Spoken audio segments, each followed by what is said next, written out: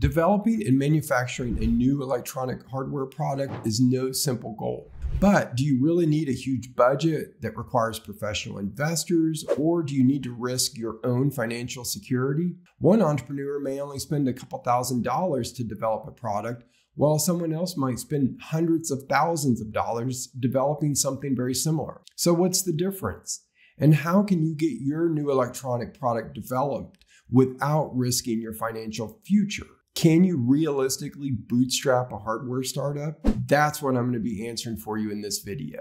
So the simple answer is yes, it's definitely possible to bootstrap a hardware startup.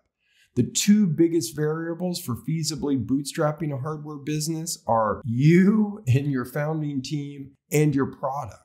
The best way to lower the cost of product development is to avoid paying for it entirely.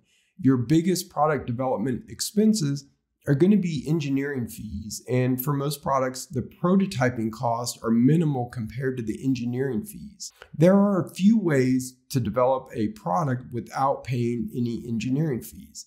Option number one is you do the development yourself, whether you already know how or if you have to teach yourself the skills first. Option number two is to bring on technical co-founders to do the development for you. Option number three is to work with students at an engineering university. And option number four is to convince a manufacturer with an engineering department to develop your product for you.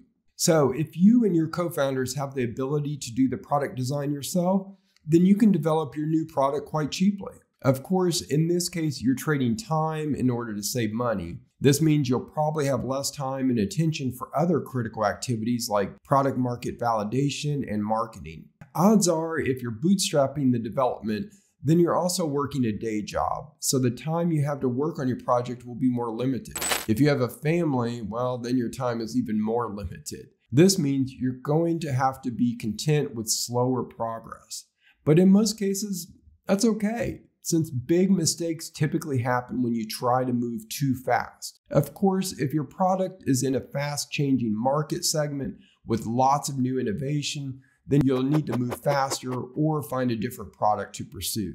In most cases, I'd suggest you find a different product to pursue because it will be very difficult for you to compete with bigger players in regards to development speed and engineering budgets. Entrepreneurs with few technical skills are going to spend the most money and take the most financial risk in most cases because they don't have the ability to design their own product. If that sounds like you, then I'd probably suggest you find a technical co-founder if possible. If you do end up outsourcing most of the product development and you don't have a technical co-founder on your team, then I'd suggest you hire an independent engineer to help you review any work done by your primary developers. If you happen to have lots of experience with product development, that's fantastic, and your path through development will be a lot less expensive.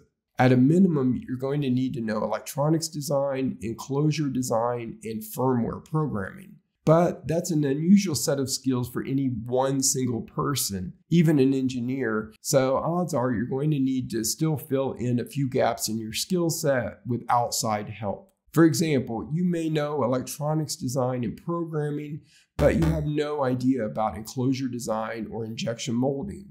Or maybe you're a software developer who doesn't have any experience with hardware design. Or maybe you're good at a maker-level projects using off-the-shelf development kits and 3D printing, but you don't have any experience with custom product design for mass production.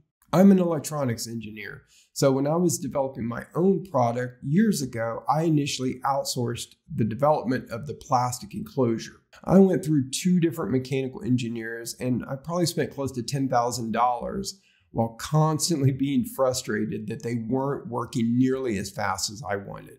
So I eventually decided to just teach myself how to do 3D modeling for injection molding. And this was one of the best decisions I made for my project because it ended up saving me a lot of time and money.